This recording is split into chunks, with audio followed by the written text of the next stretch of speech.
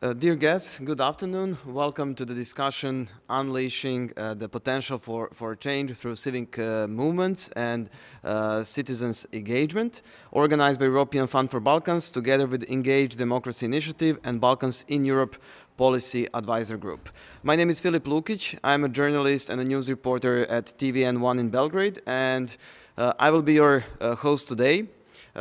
Those are my guests, as you can see. And first of all, thank you all for being here with us today. As I said, our topic and our aim is to explore today the topic of civic engagement and activism, especially from the perspective of the latest eco-protests that happened in Serbia, because we believe that that case somehow showed a way and a strength of the citizens and their engagement.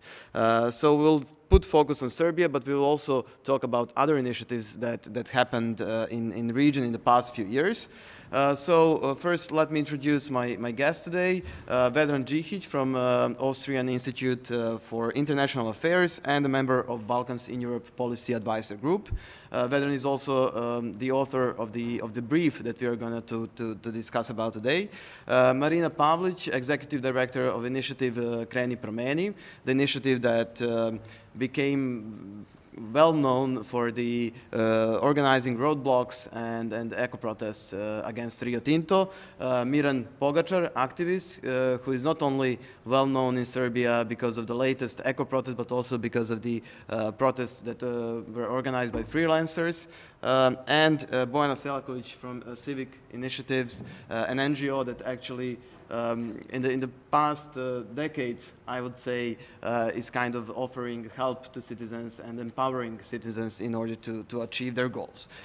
So as I mentioned, Vedran is the author of the brief that actually analyzes the civic engagement and the civic movements and their potential for democratization in our societies. And I would really like to start with the most basic question, I would say, and what are the main driving forces for the citizens to become engaged in their societies? Thanks a lot. Thanks for the invitation. And just to mention my co-authors of the policy brief, I mean, BiEPAG is always a kind of a common exercise. So we have Marika Đolaj, Jelena Vasiljević, Alida Vračić, and Jelena was supposed to sit on the panel. She's unfortunately at home. So let me start by something quite obvious and quite simple. So if we look at the slogans of movements, initiatives that have emerged in the last decade and a half on the Western Balkans, what will you see?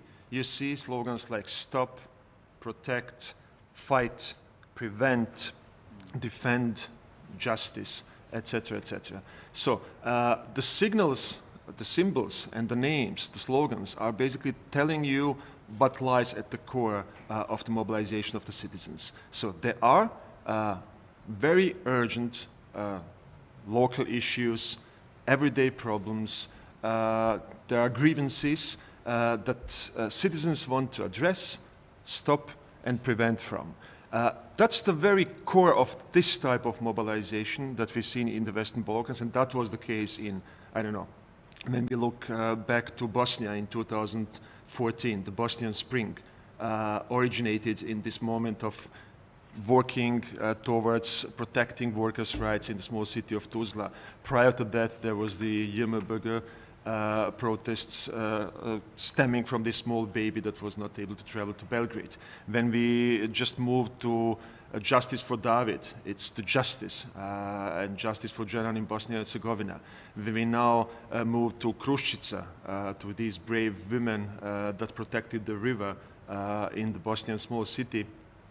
That's also preventing, stopping. And it goes to Belgrade. Kreni-Promeni move against something, stop Rio Tinto. So that's fundamental starting point. But then, I mean, there is a question that we probably will address and need to address. What comes after stopping? What comes after preventing? What's the next step? And what's the desire of the citizens behind trying to stop and to prevent.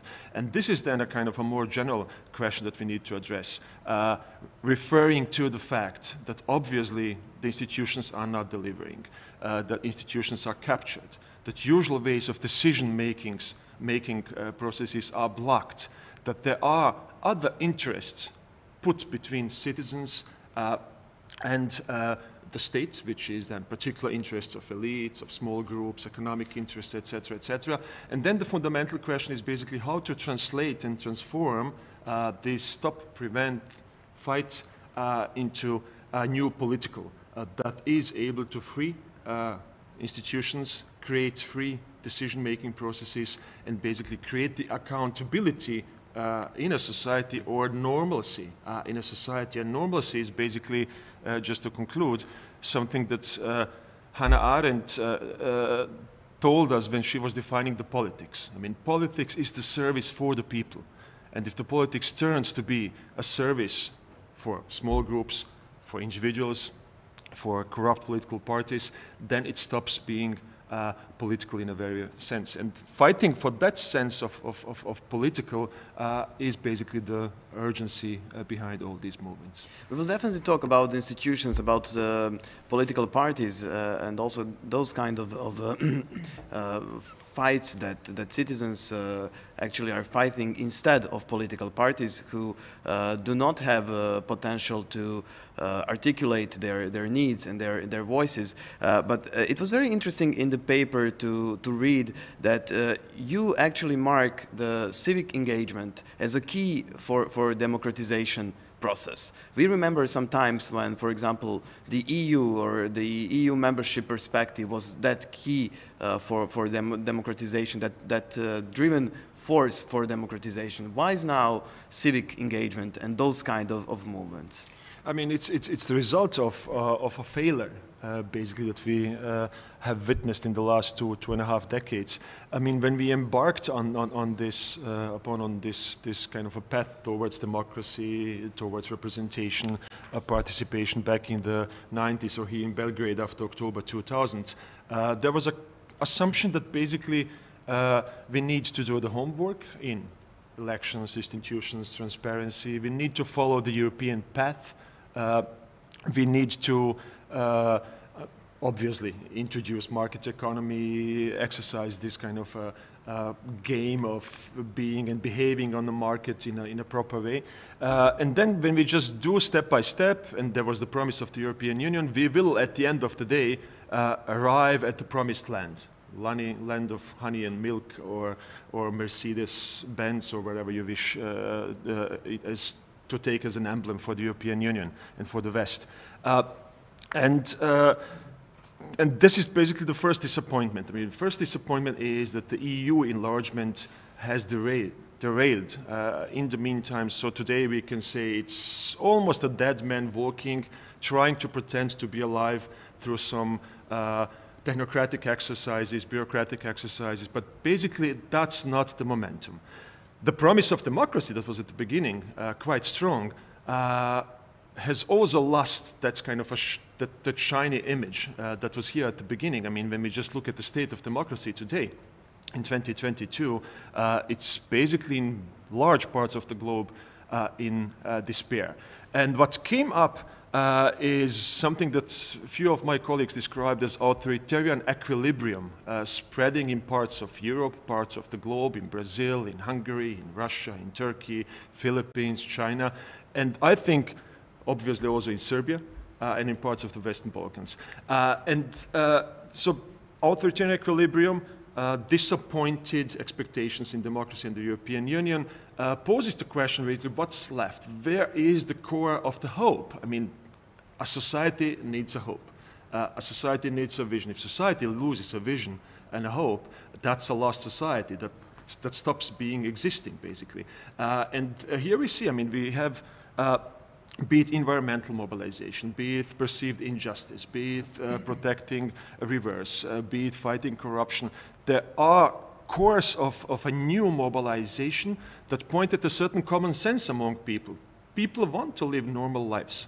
People don't want to be ruled by corrupt nepotists, idiots, or whatever you take. I mean, you can describe it as you wish. And this is now kind of a fundamental moment of basically hope and vision in our societies. And then when Kreni-Promeni takes it to the streets, that offers a perspective that the change is possible. And if the change is not possible, we die. And if the change is made possible and you create a narrative of change, then basically there is a certain horizon to work towards. We'll see how activists also see that that hope. But I would like first to address, Bojana, what Vedran mentioned. So we have authoritarian tendencies in the region of Western Balkans again. And if we think of the early 2000s and the protest against Milosevic in the 90s, those protests were for freedom, against regime, isolation, trying to get back Serbia to the world. And those protests nowadays are kind of for environmental issues, for better environment, for rivers, for better air quality, etc. Is there any parallel that we can see between these two kind of waves of protests? Of course, there are some parallels in terms of, general tendencies and general waves in society, and also in terms of the position of the regime, of the government. But I would say that the situation is completely different in terms of context. If you remember, during that previous period, we had very strong polarization in the society. That was that was a starting point. So we have protesters and people who were against the authoritarian regime, and on the other side, people who supported authoritarian regime. And authoritarian regime during that period meant isolation, meant wars, meant supporting to war crimes, etc., etc. And now the situation is a bit complicated, because officially our government and our regime is supported by European Union, by foreign community, and when you compare that with the previous period, that's a big discrepancy, and now it is more complicated also to address some of those very important fundamental elements of democracy, because the strategies now are a bit smart, I would say that, and people were not aware of the problem of rule of law, of the freedom of capturing the institutions, etc., etc. And if you remember, during last 10 years, there were some initiatives, Savamala, Jovanjica, all other big issues that were tried to be addressed by opposition parties, by civil society organizations.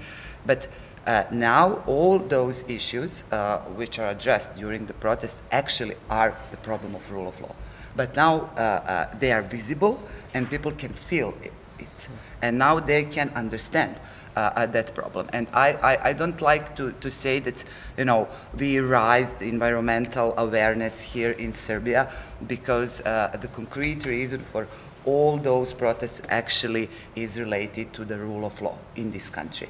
And now when you have it in a very focused, tangible, formulated request or problem, then people can stand behind that. But also kind of election conditions, irregularities that we saw in the past few years are also kind of tangible for people. But it seems that they don't feel it that way. Why would I protest for better election conditions or better environment in the society? It's a problem of trust. A trust in key actors of democracy in our society, including government, including institutions, but also including opposition parties, including this formal part of civil society. I'm part of civil society as well, but I'm fully aware of it. Now the only thing which can be actually done by people is self-organizing. So elections also as a key element of democracy now, how to say that?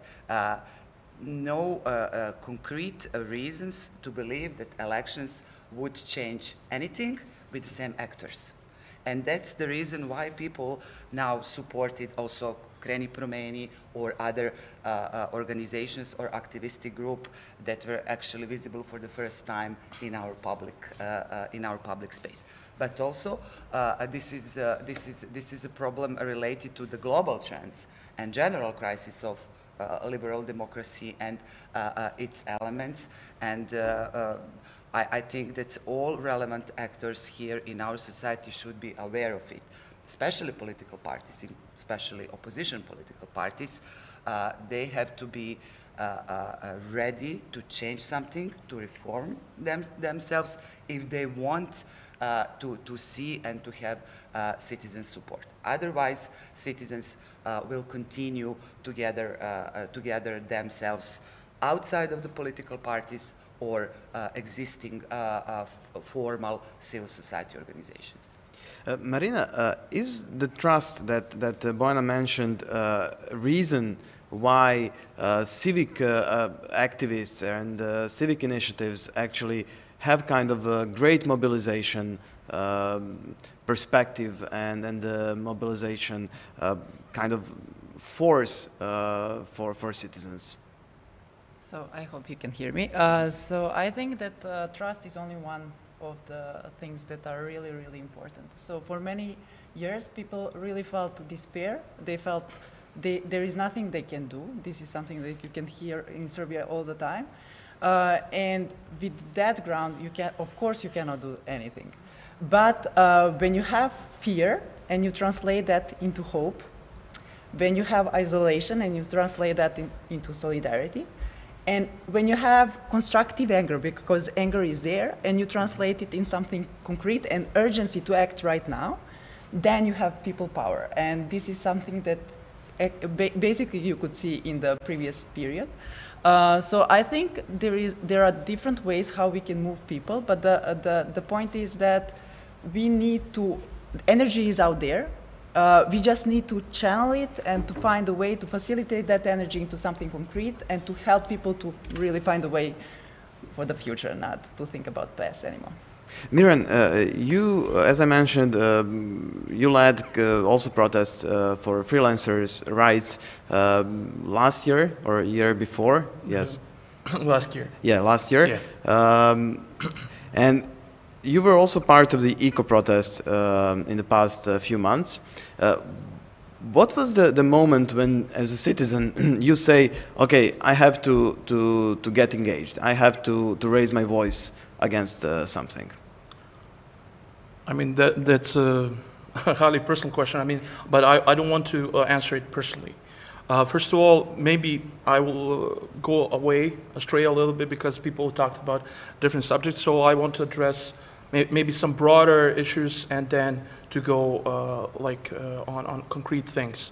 First of all, like from 2000s, we were promised democracy. We got brutal capitalism and everything that comes with it. So we got privatization, we got foreign banks, we got everything. We got the situation that we have now, and that is like with the problem with Rio Tinto, Linglong, and foreign companies that are exploiting our country, exploiting the workers, even exploiting workers from different countries in our country. So the problems that we got, I think, will not be solved by pure rule of law, because rule of law is based only on the things that are more essential, and that is equality between people and especially economic equality. Because we have high economic inequality, we have problems and issues that are more on people that don't have by the people that have. So people that are in these struggles are usually people that are having economic problems, and not just only them. that are conscious of problems like issues that we had with the protests on a basis of ecology. But just on the part of the slogans, one of the things that we did with the freelancers is that we said we had a problem with taxation. So we said robbery not, taxation yes. So we had a positive thing that we wanted to address. Also, these kind of protests that we had now, when we look at the Serbia, Serbia had protests every year from 2016. Big protests every year, so every year on different issues. The difference between the protests that were back then, like 2017, 16, 18, and 19, and now, like 2021, is that the protests that we had, for example, freelancers and ecology, were on concrete issues, had concrete demands, and demands that can be fulfilled. So that was the thing that was substantially different from the protests that we had. The other protests were, for example, for free elections, against the government, against the people that, so the protests demanded the people that were ruling to go down, and that wasn't possible. They wouldn't let it go. So some things can be fulfilled, and we proved it by these protests that they can be achieved. But we believe with small kind of wins like these, with ecological protests, freelancers, and different stuff that we had in the past year, that the big win is possible. And personal question, what was the moment when you realized that you want to be part of something bigger? It's a kind of different story. I mean, I come from Bosnia. I lived through war. I lived in a small village. I came in a big city, so everything was telling me I need to do something, not just about myself, but other people. And I saw a lot of problems in my own life, and not just in my own life, but in other people's life, my neighbors, and how were they fighting for their life. So how were they living? So I decided to participate not only in this kind of movement, but in other different movements, student movements, and other things that were happening through these years. I also participated. I believe many people participated, and many people that were in these kind of protests came to be in different initiatives, in parties, in NGOs, but they are also active. So protests are a good thing for every country, and not just protests, but everything that comes with it. So it's not just a thing of a protest. Protest is the final, or something that we see. There are many things that are happening behind the scenes, and even now. So what I want, just one thing more, people say something that we see all, Kreni-Promeni started everything, but these kind of ecological protests are running in this country all these years, like 3 or 4 years. 4 years. And big protests happened in 2021 around, now called ecological uprising, but there were 2 big protests. They were like freelancers, they were different protests, and roadblocks that happened because of the violence that happened on them. I mean, they sprung, they started going big because of the violence of the state and all the thugs that beat the people. So that was the thing that the reaction of the state that wasn't appropriate helped. We should say helped the protests themselves. And I think that leads me to the question to Marina, because if one's decide to lead protests in Serbia, definitely they need courage to do so. And what is kind of a driving force for you as a citizen to decide to stand in front of the government or other people in this country and say, yes, I will do it. I know what the consequences probably will be, because we saw the rhetorics, we saw people who were beaten up at the protests. What was the moment when you decide that you're eager to take that responsibility and risk? I think that each one of us are doing that decision every day. And I think that there is no one decision to do that. Because we as Kreni-Promeni, maybe at that point were the one who spoke in the public, but every person made that choice who went outside.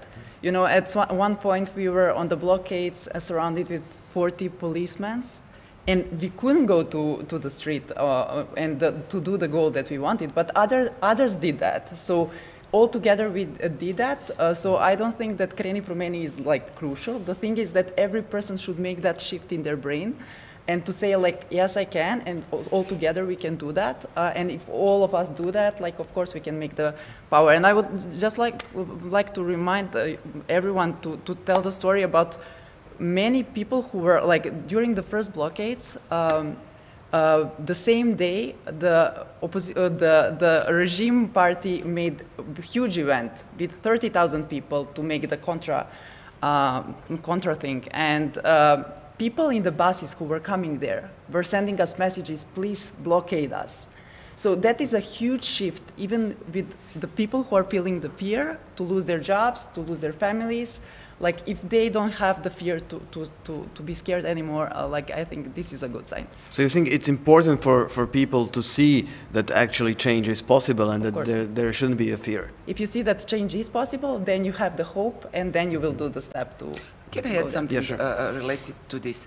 I think that this last wave actually also one of reason why it was so successful is related to the fact that we had one group of people, very concrete people, human beings with a huge problem. And we saw those people. I mean people from Jadar and all other locations where there is possibility of lithium exploration. So we saw them, we can see what they feel actually, and we could see that their struggle, their activities are authentic. And I think this is very important also. Similar is with freelancers or other protests where we had people with very concrete problems. And that kind of solidarity then actually made a kind of massive reaction. So I think this is very important. Also, similarly, people from Stara Planina or other locations with small hydro plants, similar is in Bosnia or Montenegro. When we saw those people who are ready to defend, their houses, their properties, lands, etc., and we can, feel them, then I think it's a very, very, very important thing that push people to join all those activities. Vedran, government, especially in Serbia, decided to use very harsh rhetorics towards people who were protesting. What do you think? Why that was the strategy of the government in Serbia? I guess we can also draw a parallel with other illiberal regimes in Europe that you mentioned. Why is that strategy that the government wants to use? I mean, that's a very good question, because that brings us to the core of the regime. I mean, in order to know what the strategies are applied at certain moments, we need to understand how the regime is functioning, basically. And I think what you have as basic features of this pseudo-democratic facade democracy, you can describe it as you wish. You have obviously politics of fear. I mean, that's one element of it, and the rhetorics fits into this kind of a politics of fear. Then you have the process of basically co-optation, of trying to co-opt as many circles and segments of society into the Serbian Progressive Party hydris, or whatever, however you want to describe it. And that's a process basically where you mix the fear with offering something, comfort, jobs, whatever. And I mean, this is precisely, I mean, deconstructing it is the people sending messages from the buses and telling you, okay, I have to go there, but basically I would love to do something different. That's quite important. And with this co-optation goes basically also the system of compromising people, basically. So when you just enter, put your step into some parts of the regime, you are compromised, you can be pushed, etc., etc. And this kind of a pseudo-democratic government, obviously with captured institutions, always tries to keep that equilibrium floating, this ship basically floating. borrowing a bit of legitimacy from the European Union, playing with Russia, China, it's even stopping, I mean, now, the phase that we will probably address today. I mean, you have the protest and you try to react, you go with harsh rhetorics, but you have to see basically that the power of people on the streets is probably much bigger. Then you just slow it down, tone it down, and try to use it. So basically, the moment is those pseudo-democratic regimes, they always deal with uncertainty. They are never certain that they can live endlessly until the end of our days, even though they hope to. So they use different, I mean, that's not truly authoritarian regime in a sense that you just smash the people. Yeah. So then you will go to the streets and like in Kazakhstan and just, or in Belarus.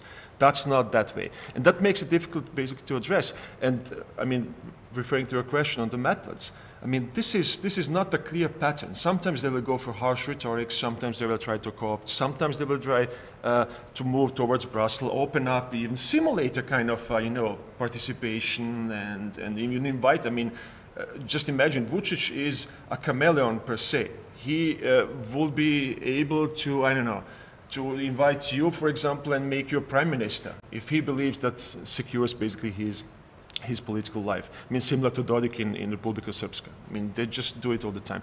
So basically, there is no common pattern, but then the question is how to address that.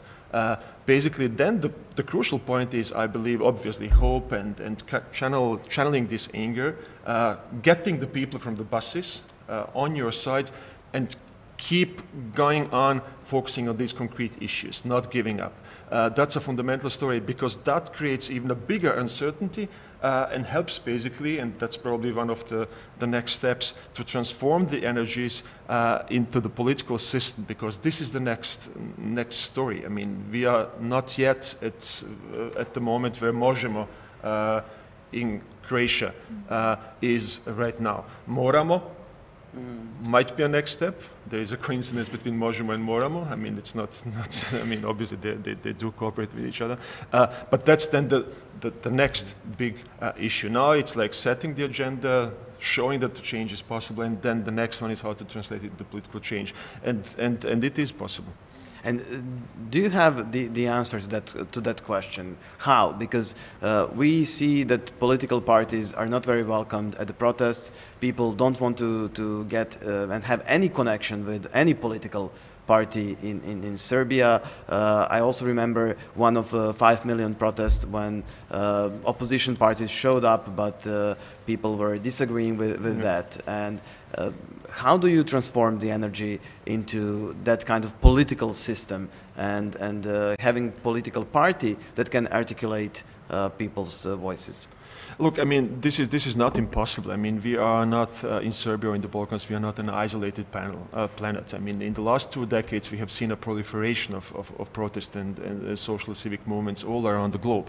Many of them managed to transform into political parties. Some of them failed, of course. I mean, and you have spots on the globe, like in Latin America right now, where you see certain political changes based on mobilizing on inequalities, brutal capitalism, destroying of the public health systems, etc., etc. And there is no magic. But I think that, I mean, when you look at the statistics, and we have some statistics in the policy briefs, first of all, you see that the people still believe in elections. And it's quite high. I mean, in Serbia, it's like 71% of the population believes in elections. But at the same time, you see that the constituency of change is also here. I mean, 31% of the people in Serbia believe that the self-organized citizens are the only actors to be trusted and that can deliver change. And that's, I mean, political parties, it's only 24%. EU, it's only 10%. Local organizations, it's 9%. If you calculate 9 plus 31, it's 40% of the population believing and trusting into basically citizens' power. And also, sorry to interrupt, but 70% of people believe in the elections, but only 50% of them go and vote. Yeah, I mean, that's precisely what I wanted to address, basically. That's the puzzle. I mean, as we have to demask the regimes, we have to liberate and to free the elections that are still here. I mean, the arena of elections is rigged, is manipulated, is taken, the legitimacy has eroded, but it's still here. This is part of this authoritarian equilibrium. They need to, in order to keep that facade, they keep elections. I mean, we might see that for example, Viktor Orban loses in Hungary now in April. At the beginning of April. We might, I mean, we are not going to see the defeat of Vučić, but we will definitely see a rise. I mean, we will see probably numbers for Moramo, etc., etc. And I think that's the path to take it forwards. And I mean, there is one important moment. Once you start demasking the facade, once you start basically freeing this arena of elections and combining it with participation on the streets, etc., etc., and once you get a proper response by the European Union, we might want to discuss that once again, beyond the stabilitocracy and pragmatism, appeasing Vučić and the others, then I think we have a real constituency for change. And then I think, Vučić and the Serbian Progressive Party, as dominant as they are right now, they might become meaningless in a very short period of time. Miran, you wanted to comment? Yeah, I just wanted to point out some concrete differences between political parties that we have and initiatives and people on the ground that are organizing themselves. So first of all, the protests that were led by the parties showed that they are highly disorganized and totally not communicating with each other, and they cannot agree on a thing, and they're showing them those kind of things even now. So elections are here, they cannot choose a candidate or a couple of candidates. We will have like 10 candidates for the president. So it is showing again and again that these parties and these leaders are not doing politics, not organizing. They are PRing, they are on Twitter, on Facebook, on Instagram. They're like public people PR. They're not doing organizing. So the biggest difference is that the people that I met like online or saw once or twice in life, we can organize more easily, and we are totally on the opposite of political spectrum. So we should point out that these kind of protests show that people can unite on concrete questions, but people that were organizing between themselves in different cities were totally on different political spectrum. So this is showing that people that are guiding our political parties are just leaders that are doing only PR and not organizing. Organizing is the work that you need to do every day with the people that is not, that you don't see on Twitter, on Facebook, and that is something that our parties are not doing.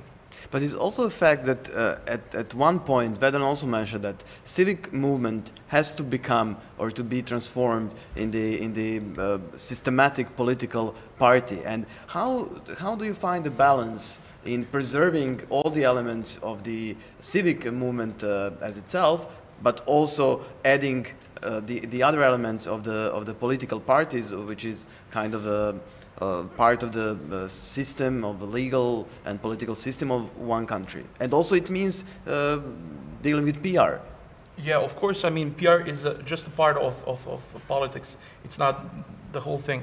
But it's, okay, trust, one thing, and doing things. So when people see you on the streets, not only on the streets, when you talk with people, when you do things with them, when you help organize them, when you help people to do things on their own without demanding anything, they will trust you and they will be able to support you if you ask in a way to support you in a kind of a political way. But of course, the thing is, as you mentioned in a kind of way, we need initiatives, and we need, as you call it, civic society, and we need political parties and new political parties. And not just only that, we need new politics. So things that are addressing these questions. So there were some questions before this kind of a meeting, and there was one, will somebody address the ecological question that we have? So there is only možemo brief, in a way addressing this question, but other parties are thinking only on the elections, and they will probably not address this question. So questions that are not like 100% this day in news, parties will not talk about it. Parties don't stick with the problem. They go day at the day like Lukić does, and that's the problem. I mean, they don't have policies. They have news agenda that is just reading the news and answering to Lukić and things like that.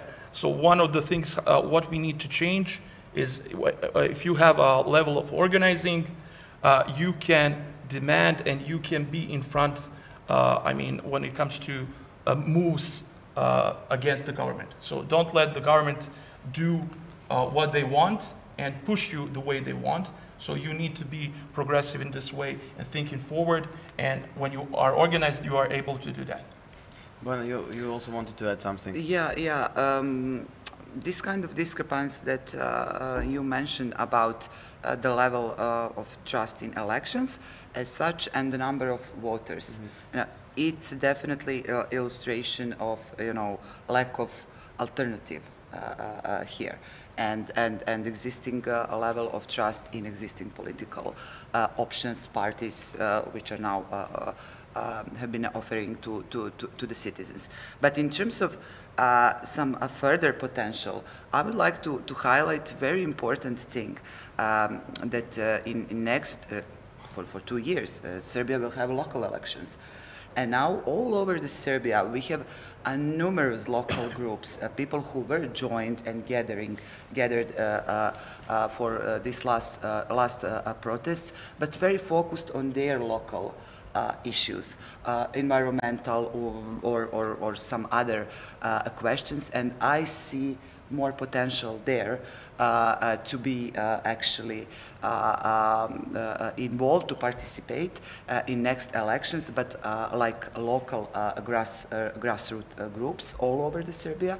We'll see what could be the next step after that, but rather than some, big movement that can address issues at national level. And I think this is very important thing, and I'm very happy that even in some rural areas we have active citizens who are now ready, now they are aware, now they are encouraged also to tackle and to address other issues and problems in their own local communities. Speaking of political parties, Marina, do you think that government was eager to compromise on the requirements by Kreni-Promeni because it assumed that Kreni-Promeni doesn't have kind of a political aspiration in the future? I assume that was one of the things that helped them to make that decision, but I don't think it's a crucial one. I don't know. I think that people have shown, I think we are done with the narrative that whatever we do, it will be the same. And I'm really glad because of that, because it will not be the same. If we choose different direction, we will go in different direction. So now everything goes back to people and what we really want. I think we are not in the stage where people are thinking, what do I want?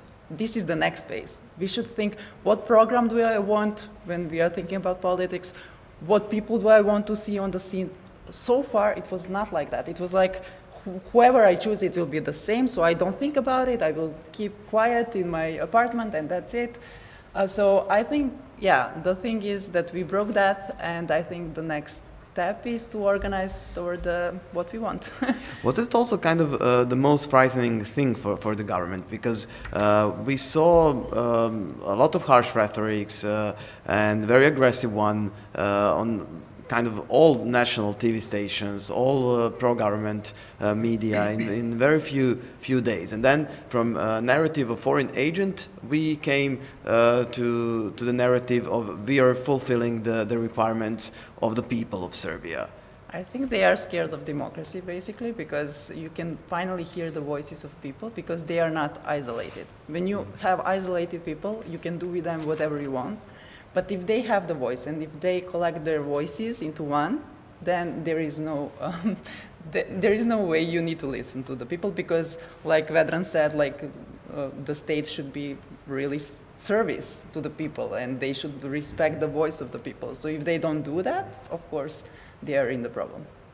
Vedran, there is also, as you mentioned, data in this policy brief, especially regarding the willingness of people to protest. And how would you explain the difference between people who are willing to go on the streets and protest and those who are just waiting at home, seeing the real change, seeing that some change is possible, and then going to protest on the streets? Because, for example, at the eco protests, we saw first week, I don't know, maybe 1,000 or 2,000 people. Then next week we saw much more people. So how do you explain what happened in the meantime?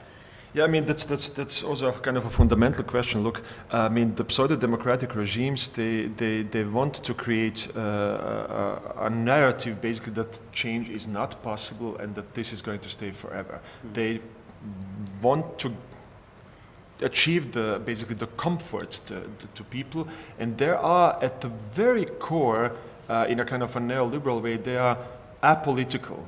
They want to depoliticize the population. So that means give them the media, organize games, zadrugas, keep them busy, invent scandals all the time, do whatever you want, but don't let them being politically engaged. And that's, I mean, from that perspective, a kind of a perfect society would be where you have like few people manipulating and running the society, and you have a kind of a defeatist, apathic population that is basically not engaging. This is what you can handle.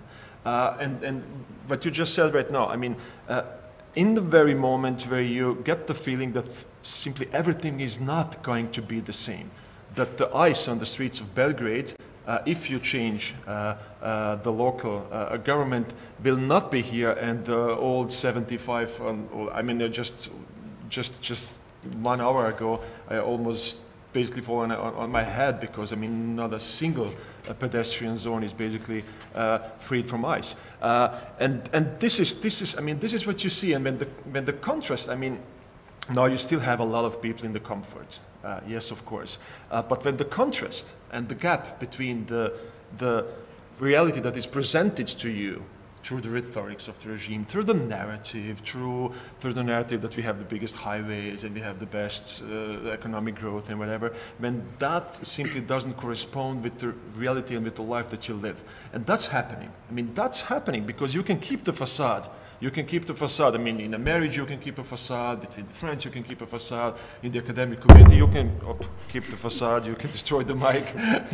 But there is a certain moment where simply the gap between the reality and the facade is too big, and that's the tipping point. That's the tipping point. And I think that we have reached, in some of the societies in the Western Balkans, that we have reached the tipping point. I think almost certainly in Serbia, not yet there in Bosnia, but I think now there is a kind of a big rise, might help move towards that momentum.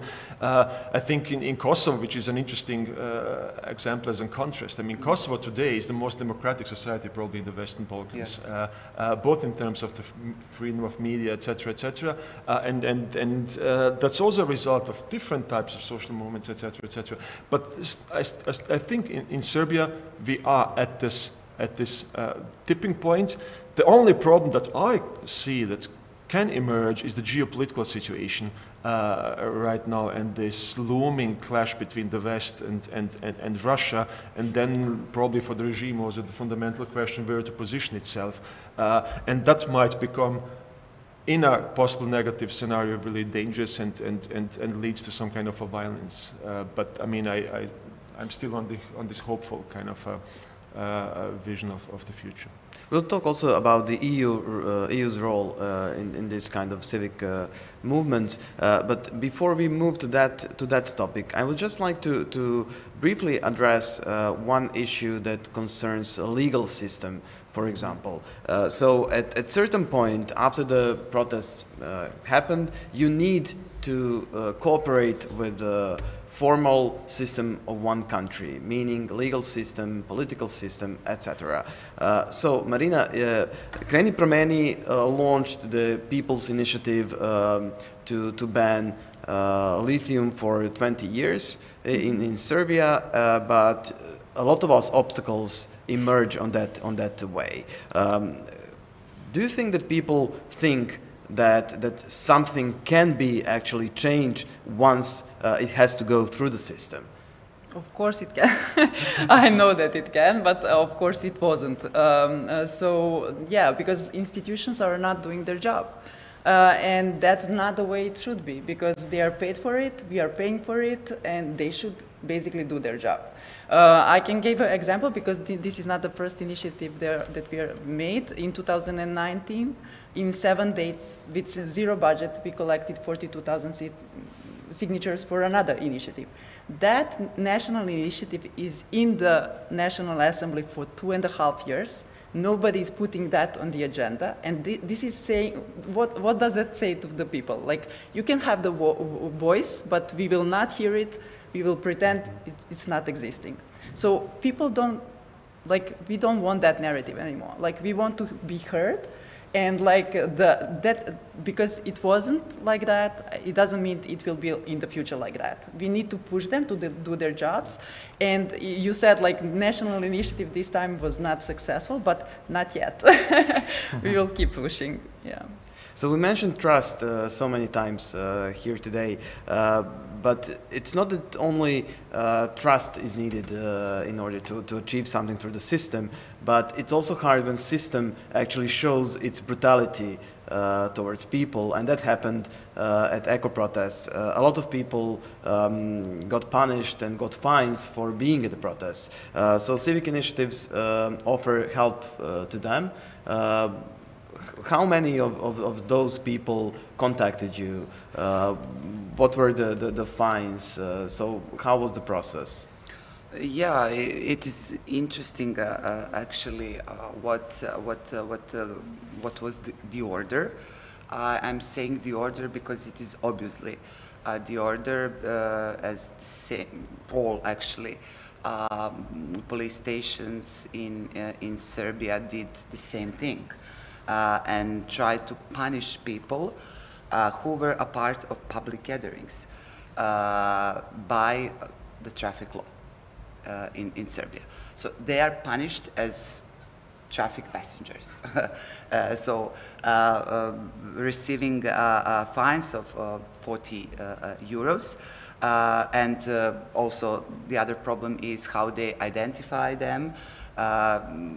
There is almost consensus between all lawyers here in Serbia that all these actually things will be addressed by the court, of course, positively for the citizens. And again, this should be paid, and all of us will pay for such practice. And this is actually something that I couldn't imagine earlier. Because Serbia has a law on public gatherings, I think 5 years ago. It is adopted 5 years ago. There are some gaps in it, but more or less this law is in the line of international standards, and it is adopted as a part, as an obligation of Serbia within the Chapter 23, chapter of basic freedoms, because freedom of freedom of assembly is one of the core civic rights in the world. And according to this law, it is not possible for you as a citizen or me or anybody to be punished as a participant of public gathering. So there is possibility for organizers of a protest which is not legally, let's say, requested, but for the participants, no way to be punished. It's a standard. It's an international standard. So they find this solution. So somebody lose the time and find solution to actually misuse existing legal framework in Serbia to punish people who were on the streets. On the other side, the majority of their requests, or all requests, were accepted by the government, by the president. So it's a nonsense now that we have people who are receiving fines. What is good, we established a kind of network for support. I strongly believe, unfortunately, that this kind of support will be needed in the future as well. And we have a network of lawyers who are engaged for free, and they will defend people on the courts. We have a solidarity fund for paying if there is a possibility for that. But I think that now this was very important for people to know that they were not alone, and that they will not be alone if they lose court proceedings. So this is something definitely for the first time that we have such kind of solidarity and such wide network. We also considered, and we did very concrete steps in a way to use certain both domestic or international mechanisms in order to prove that we have here in Serbia strong attack on basic freedom of assembly. And something very similar happened in the protests last July. What do you think? Why is the force the first response of the government? Because all those things happened mostly at the first gathering, at the first night of the July's protests. So why is the force the initial response of the government? What I have realized is that definitely force made a kind of different feedback for the majority of people. So a lot of people that I talked to during last weeks, they said yes, they want to punish us, but we won't give up. So this kind of reaction actually pushed them to go back. But if you compare last protest that was in July 2020. Yeah, right? exactly. Yeah, and this protest we didn't have that kind of force. I think that they took their lesson from those protests. So this was different kind of reaction. Of course, with hidden agenda, with the same objective, to actually for threats, in order to say people, so it is better to stay at home, not go to the streets. Okay, we want fight you or beaten you, but you will pay. So this is now something different if you compare with the previous protests. And if you also compare, you mentioned discrepancy in numbers between first and the second block road. One of the most important reasons, from my perspective, is a force, but not from the side of the government or police, but other groups. You remember situation from Šabac. I think it was a very important thing that also initiate maybe people who didn't want to participate before, and because of Šabac and everything related to Šabac, they decided to go and to participate. So in that regard, brutality on the other side produce resistance, and this is something which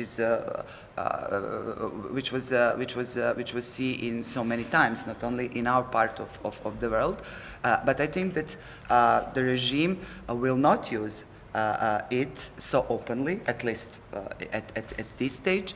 So rather they will use some other things like this kind of fines by traffic law, which is not brutality, but actually the objective is the same. Vedran, we heard that even government in Serbia learned some lessons from the protests. Do you have a feeling that the EU has learned anything about the protests, about the civic engagement in the Western Balkans? So what would be the EU's position on such initiatives? I mean, we have several kind of policy advices for the European Union in the policy brief. but they are sometimes quite technical. And it's difficult to talk about the EU just generalizing. I mean, the EU. What is it? Is it members of the European Parliament that just signed the petition for solving the crisis in Bosnia and imposing sanctions on Dodik?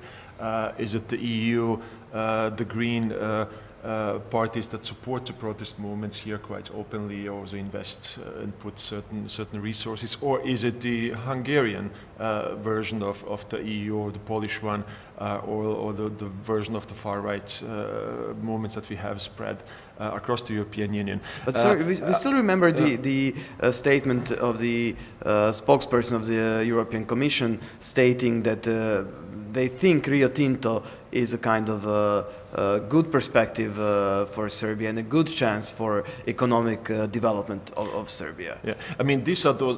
There have been several statements that were basically a kind of a direct catastrophe. That's an insult to the injury, basically. I mean, Angela Merkel sending the messages here in Belgrade, and as well as Ursula von der Leyen doing this kind of an exercise of calling Dear Alexander and then praising the rule of law. I mean, this is an utter disaster.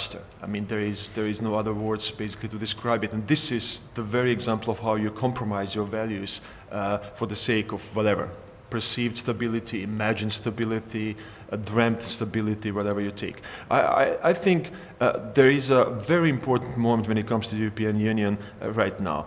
Now with the pressure from Russia, now with this kind of a looming danger of new transnational far right and Trump probably coming back or hopefully not, but you never know. So there is a certain need for introspection within the European Union, and this process of introspection has, I mean, Macron's speech is always a kind of a dreaming of a big solidary European Union, but we haven't reached the moment where the EU can act with a clear vision and clearly stand between what we call nominally European values, which is a vision of a just, solidary, democratic, free, equal society, solidary society.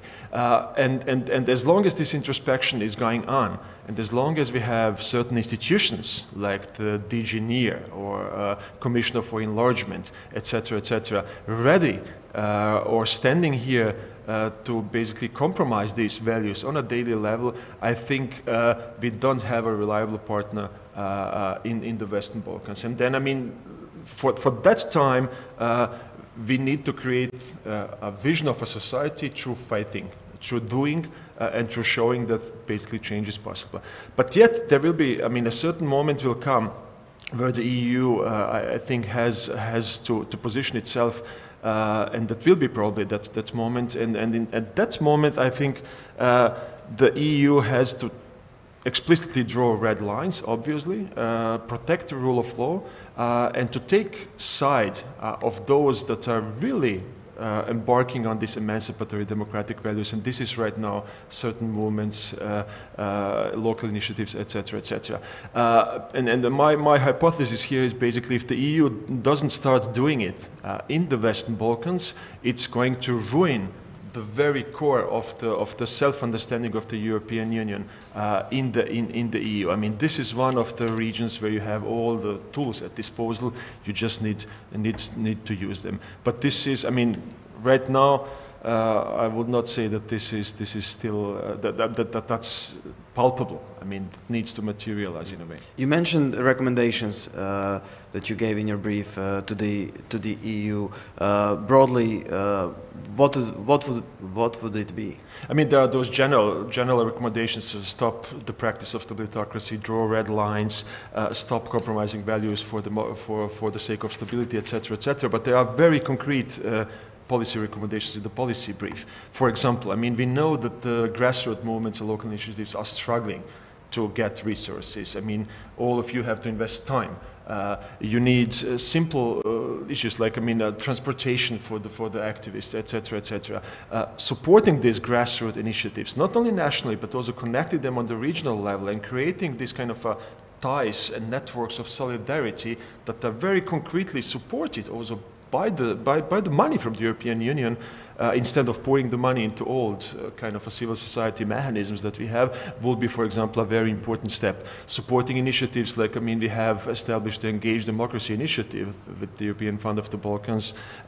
This is this kind of a horizontal networking, put the money into that one. And by accepting the activists as allies and siding or taking side or standing along with them out there, that will be a huge message. I think that will be a huge message. Imagine just, I mean, Ursula von der Leyen not coming to Belgrade, not visiting Vučić, but having a kind of a panel discussion with Kreni-Promeni or going to see the site of the Rio Tinto. I mean, imagine that kind of a sign. It will be great.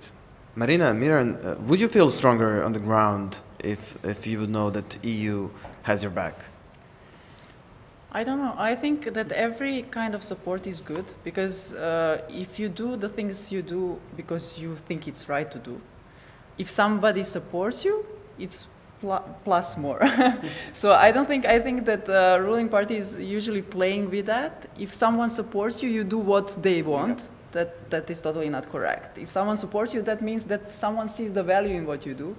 And of course, it's good that all the people support each other. So I don't see the issue in that. Miran? Okay, so I have a question, like a rhetorical question. What does every party want? What kind of ministry does it want? First of all, okay, police and the Ministry of Finance. So the money is the moving part of every country.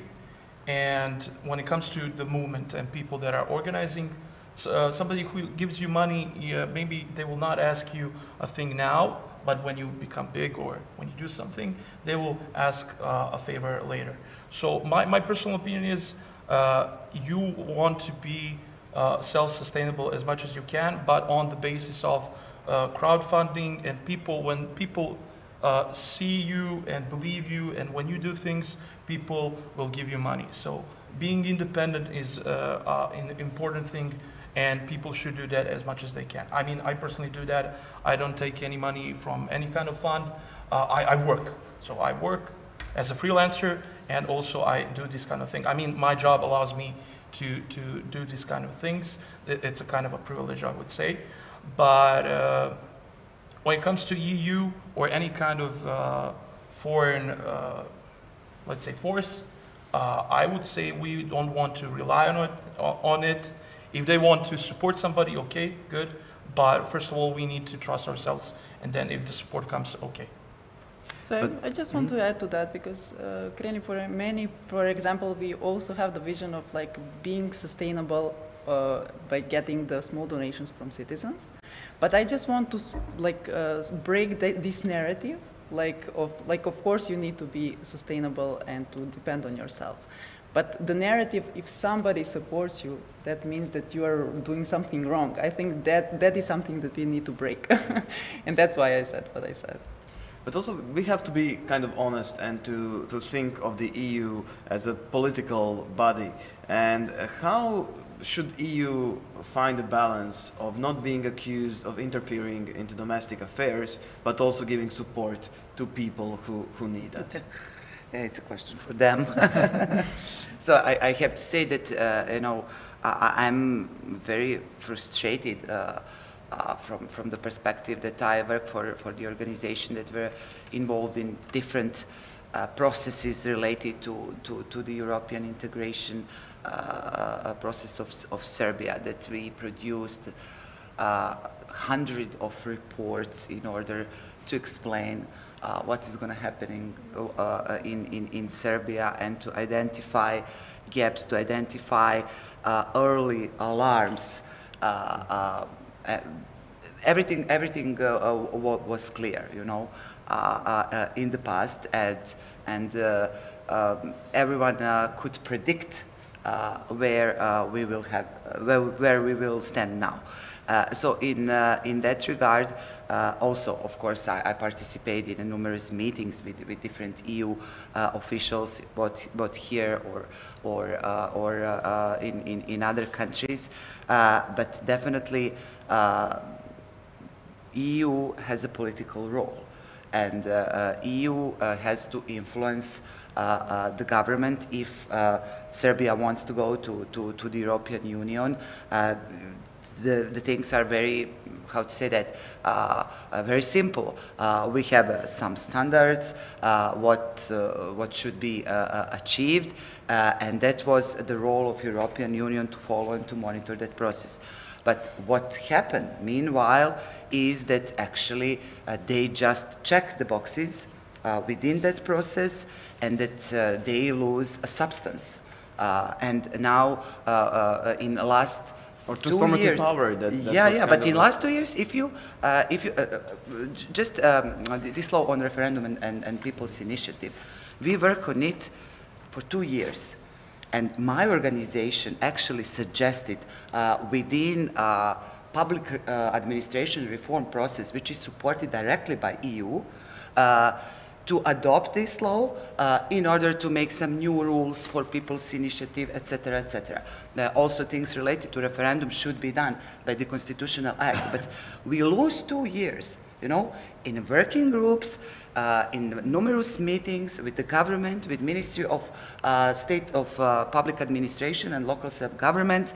We had meetings with Venice Commission where we used the same arguments before protests about the paying people's initiative, about other aspects of referendum, etc., etc. So we had chance to change it in institutional level with direct support of the European Union. So you cannot imagine my level of frustration related to that.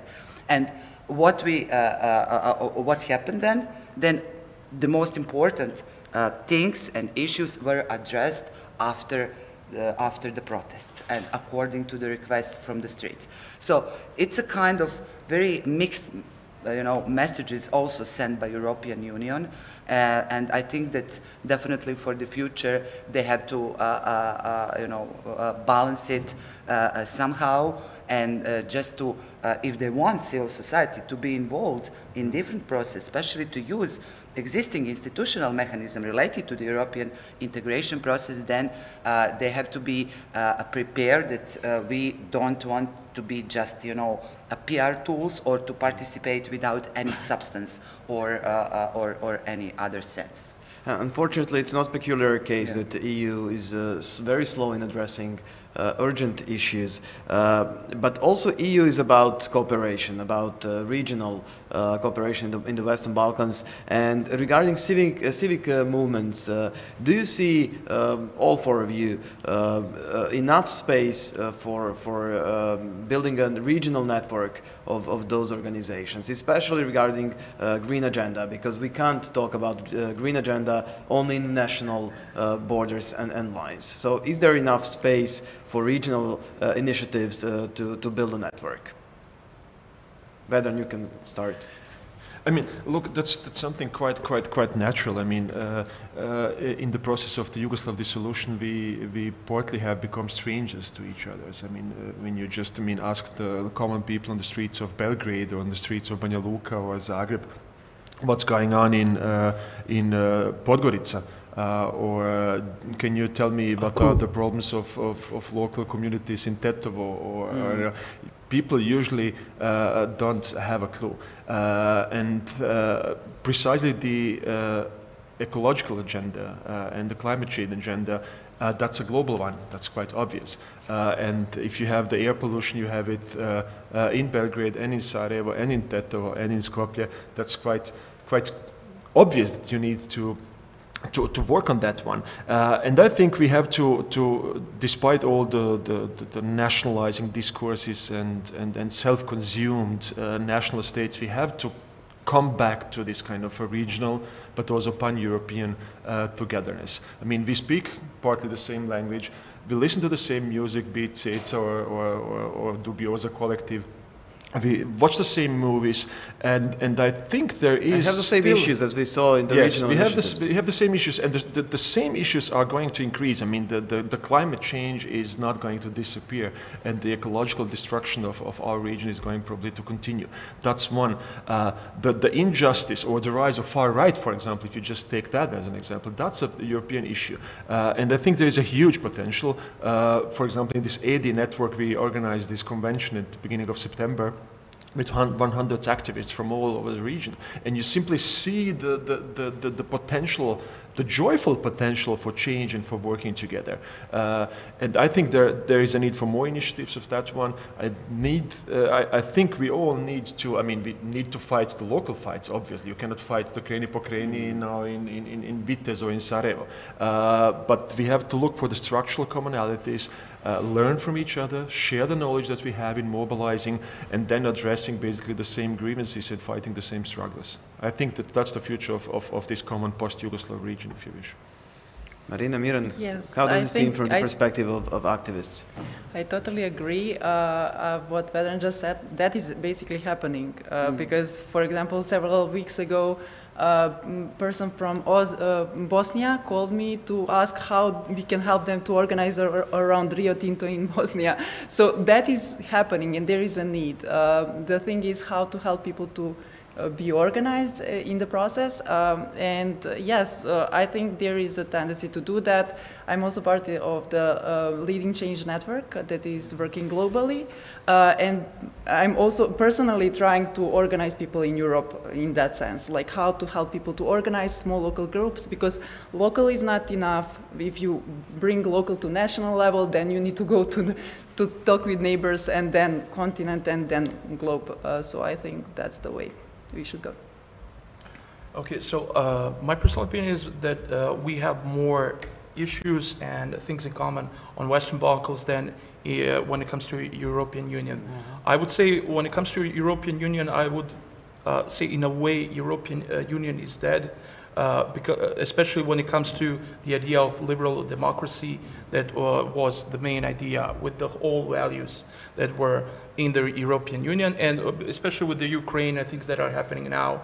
I mean, European Union will die in a way if they don't change. So without big change, European Union will not be there. That's my opinion. But when it comes to Western Balkans, that's something that we can rely on. I would think that the initiatives that we have, so we had protests, ecological protests that were not just the roadblocks and things that happened like a couple of months ago. People came from different countries, like from Bosnia, Croatia, Macedonia. They came to Belgrade as a kind of a support. And I believe, and not just I believe, I'm absolutely certain that there are things that are happening now, like for example, Bor Majdanpek, that are not so visible, but that are going to be visible in the near future. Homolje, that's Serbia, but we will try also to organize and help people to go, not just like a couple of activists going to Bosnia or Croatia, but as much people as we can to bring people and support and show the solidarity, not just by slogans, but with numbers. In, for example, Bosnia. Bosnia has these kind of problems with mini power plants, hydro power plants, and things like that, and Rio Tinto. So those things are not going to go away. And I think people that are doing these kind of protests, not just roadblocks, but organizing, will continue to do so. And this is a struggle that will continue.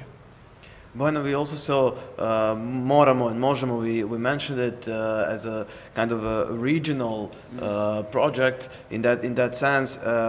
What kind of a big regional green, maybe not party, but network of party would be a way forward for this region? Yeah, as far as I know, there are some efforts in that way, but definitely it's a process. I think that there is such tendency, and it's naturally.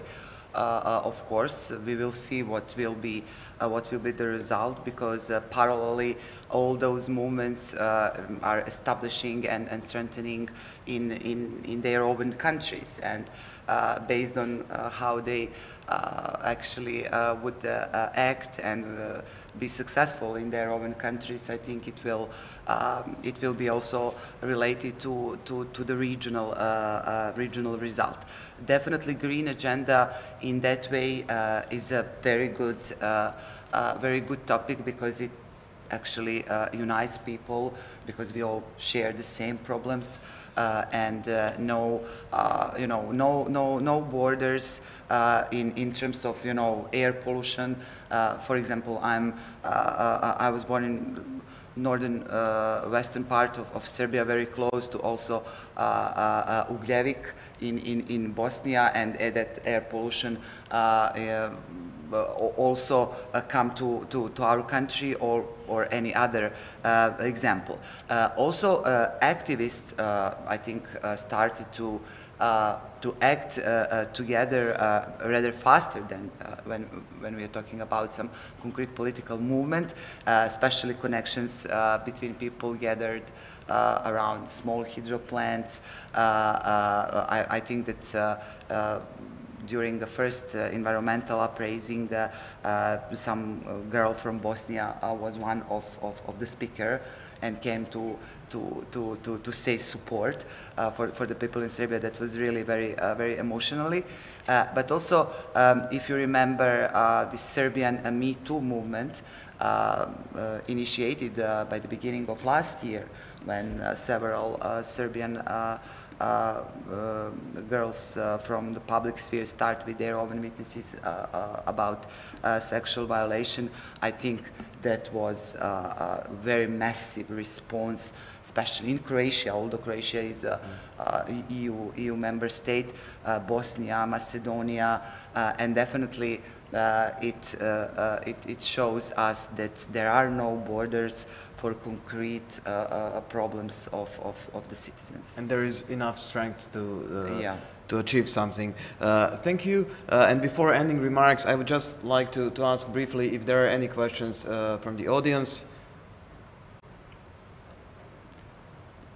Okay, if there are no questions, I would just like to end with the same question for all of you. So Vedran states in his paper that the Western Balkans needs a new democratization strategy and narrative. So very briefly, what would be your suggestion? We can start from Bojana maybe, and then finish with Vedran. Yeah, definitely, because people lose the trust in democracy. Currently, we don't have any better option than democracy. Although there are a lot of tendencies in Western Balkans, in order to show all weaknesses of democracy, and raising populism and populistic narratives, and also this war-related narrative, which is common for, I think, all countries in this momentum. But definitely, democracy is the best option. So to remind ourselves. Yes, definitely. Although I think also the problem is related to the global trends, but definitely we have to find just new waves to recognize again the substance of democracy. I think that we lose it with all these activities for the decades, and we just forgot what is the substance of democracy. Thank you. Miran, what would be the way forward? The way forward, okay, so like I could point out a couple of things. Not a leader. Just briefly, please. Yeah, not a leader, leaders. So not the way how the politicals are run now when it comes to media, stuff like that. So thinking more in a longevity kind of way, organizing and being on the same issue, not just moving from theme to theme, and going with this kind of a populist thing, like acting on daily level we should act more like with concrete politics, sticking with ideas and doing the things on the ground. Thank you. Marina? On the same spot, I think people are power, and we should remind ourselves every day that everything depends on our choices every day. Thank you. Vedran? I think what Marina said is quite fundamental during the discussion. Everything will not be the same, and that means basically we have to, I think the fundamental first step is to reclaim the notion of democracy that has been stolen in the last 2 decades by political parties, corrupt political elites, and fill it with emotions. And that's fundamental. I mean, democracy is really about optimism and joy. Autocracies are about fear, we know. We need to come back to this kind of a joyful coming together and reclaiming democracy by doing so. So trust, solidarity, leaders, concrete, Enjoy. politics, and Enjoy. joy. Thank you very much for this fruitful discussion, and I would like to invite you all for the networking cocktail afterwards, and of course we will have opportunity to discuss further with the participants. Thank you all.